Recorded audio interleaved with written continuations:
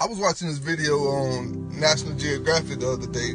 It was this lion. He was walking around the jungle searching for water, and along the way he finally came across some water, so he stopped and decided to take a drink. And as he was drinking, he got surrounded by a pack of hyenas. I would say it was probably 20 hyenas that surrounded this lion, and he was very alert. He looked around and immediately he became defensive. He knew right away that he was about to fight for his life, but he didn't back down. He stood up and he fought. He kicked, clawed at them, tried to take bites every opportunity he could. He wasn't going to die that day. It was set in his mind, but he was outnumbered. He really didn't have a fighting chance. But as he was fighting off these hyenas, one of his allies, one of his boys, he noticed, he heard the commotion, and he started to head his way to go help his buddy out. And he came over there immediately, and they started to fight off these hyenas. And 2 lions were too much for these hyenas, and the hyenas immediately evacuated from the scene. And I say that to say this: when the situation got tough, his boy could have left him there. Could have been like, okay, it's over. It's over with. He's outnumbered, it's over with. And I want you to ask yourself, in your circle, when you look at your circle today, who can you count on?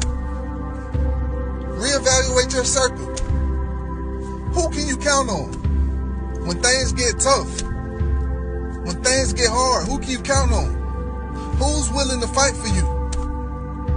Who's willing to fight for you? Who can you count on? Who can you count on? Who's willing to go that extra mile for you? See, you're not going to always win in life. Sometimes you're going to get knocked down.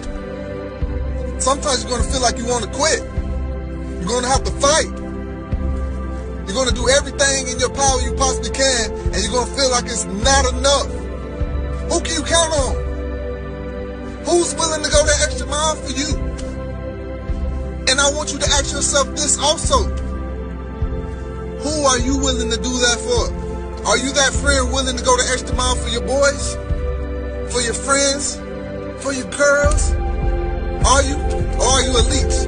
See, too many of us have people in our life that just want to take. What are you willing to give? Who can you count on? If your friends can't count on you, if you don't bring the best out of your friends, if your circle doesn't bring the best out of you, or vice versa, let go of that dead weight today and fly, because they're holding you back. Reevaluate your circles. If you feel like you're stuck in that same place in life, then check your surroundings, because you are who you hang around. I want you to think about that today. Be blessed.